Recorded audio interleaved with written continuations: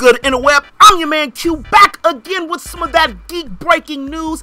And as we all know and heard, where there's smoke, there's fire, and usually where there's pipes, there's Mario? Nintendo Switch has finally got a smaller version. Enter the Nintendo Switch LITE. The first and foremost thing that we have to know about the Nintendo Switch LITE is that it's going to be $100 cheaper than our standard and traditional Nintendo Switch. So at that cost, you know they gotta take something out. Nintendo Switch LITE is going to be a 5.5-inch touchscreen, will not have detachable Joy-Cons or even have features where you're able to play in tabletop mode.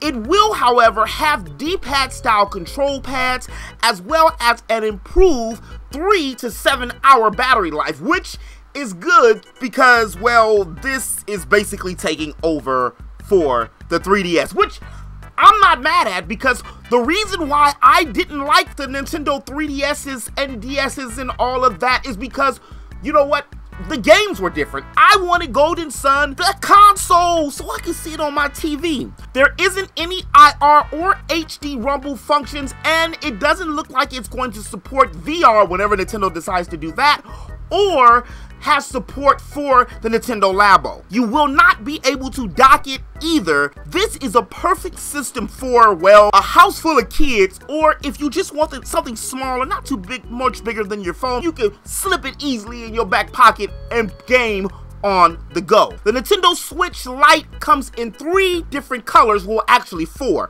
Yellow, turquoise, black, which is going to be available on September 20th.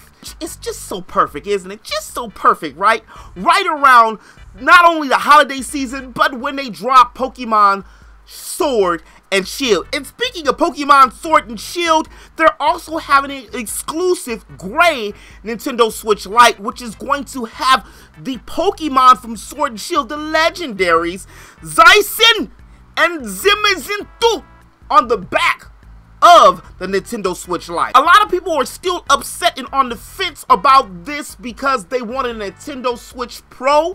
Well, I understand why Nintendo did this, because they want to sell more units and they want more people to have them in their household, and the best way to do it is cut $100 off. That money that they're making from this one, which is the technology is cheaper to do now, will in turn go towards whenever they decide to do a Pro. But as always in the web, I'm your man Q, and this has been your geek breaking news. If you did like this video, you know what to do.